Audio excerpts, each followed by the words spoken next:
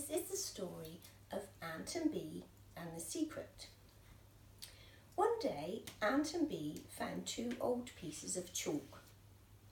One piece of chalk was white and short and fat, and one piece of chalk was red and long and thin. Ant and Bee said they would keep the two pieces of chalk that nobody wanted, but Ant and Bee both liked the white piece of chalk best. So Bee asked Ant if they could play the choosing game to see who could have the piece of white chalk. Ant said yes.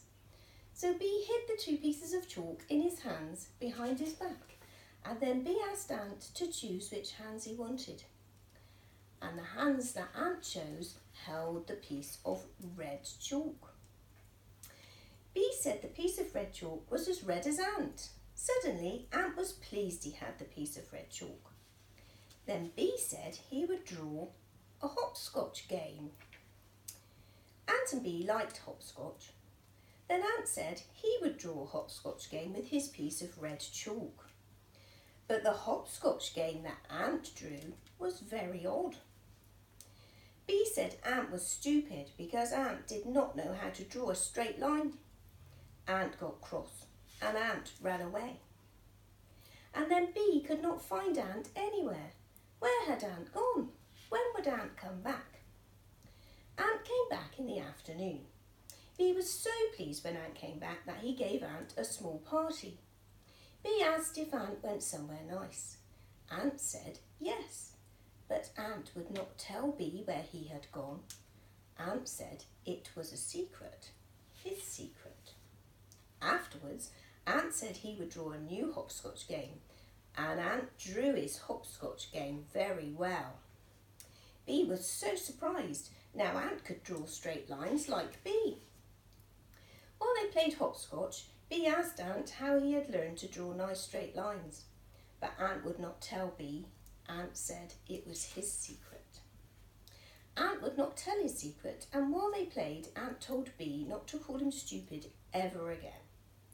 But on another day, Bee did call Ant stupid again, and this is what happened. On another day, it was very cold, so Bee said to Ant that they should skip to keep warm. But Ant got all twisted up with his skipping, and Bee said Ant was stupid because Ant skipped so badly. Ant got cross and Ant ran away. Ant ran away so quickly that Bee could not catch him, and then Bee could not find Ant anywhere. As it was a cold day, Bee had to skip while he looked for Ant. Bee was lonely as he skipped around without Ant. Where had Ant gone? When would Ant come back? Ant came back in the afternoon. Bee was so pleased when Ant came back that he played the game that Ant liked best.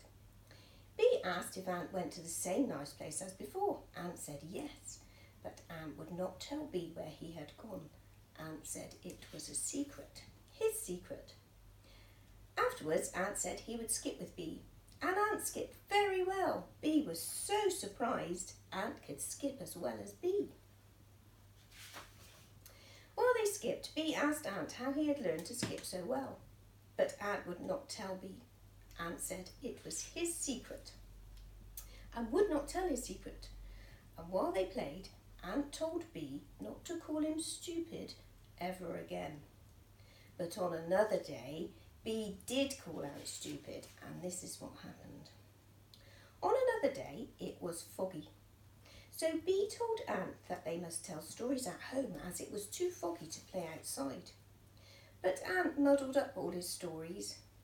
Bee said Ant was stupid because Ant told stories so badly. Ant got cross and Ant ran away. It was so foggy that Bee did not see which way Ant went, and then Bee could not find Ant anywhere.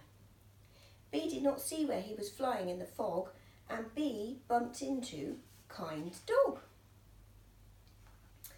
Bee told Kind Dog all about Ant running away to a secret place. Where had Ant gone? When would Ant come back? Ant came back in the afternoon. Kind Dog and Bee were so pleased when Ant came back that they danced and sang. Kind Dog and Bee asked if Ant went to the same nice place as before. Ant said yes, But Ant would not tell Kind Dog and Bee where he had gone. Ant said it was a secret, his secret. Afterwards, Ant said he would tell a story, and then Kind Dog and Bee were so surprised because Ant told them a new story. Bee and Kind Dog asked Ant how he had learned such a good new story, but Ant would not tell them. Ant said it was his secret. Ant would not tell his secret, so Kind Dog told Bee that on the next day they must say that Ant was stupid. Then when Ant got cross and ran away, Kind Dog would chase Ant and find out where Ant went. So on the next day, this is what happened. On the next day, it was hot and windy. So Bee and Kind Dog told Ant that they must all go on a picnic, as it was such a lovely sunny day. Bee asked Ant to make some picnic sandwiches. Then Bee and Kind Dog said Ant was stupid because Ant made silly sandwiches.